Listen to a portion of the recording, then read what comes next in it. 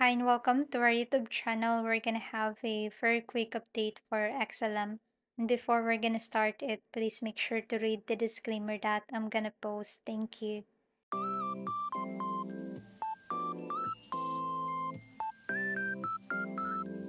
Hi and welcome back. This is our previous chart. We have our update on this price right here.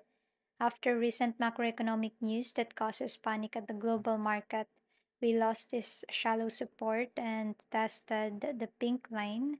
The good thing is, in about 2 days, XLM reclaimed 9 cents. On our previous chartings, which you can check on our playlist, we've discussed that XLM mirrors XRP's move, and on our previous update for XRP, Ripple bagged another win as Judge Torres issued her ruling on the SEC's motion for remedies.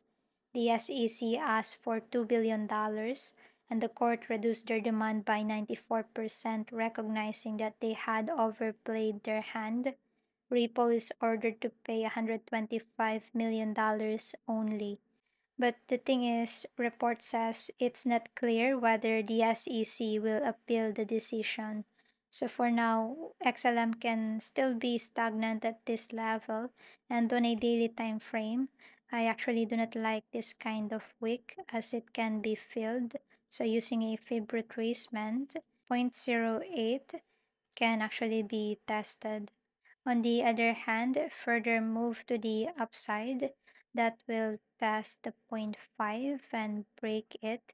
Then we're gonna go ahead at 0.618, which is the resistance that I'm watching out, since it can be a major breakout at this yearly resistance that XLM have. A confirmed breakout will lead at 0.17, and after 0.17 on a weekly time frame, there is a bearish OB right here at 0.36 to 0.44.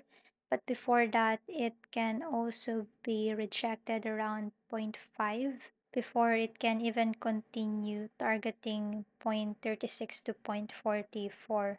You may also comment what are your levels for XLM, and for now, that's it for our short-term support and resistance on this range. If you like this kind of content, don't forget to like, subscribe, comment down below if you have some coins for me to chart.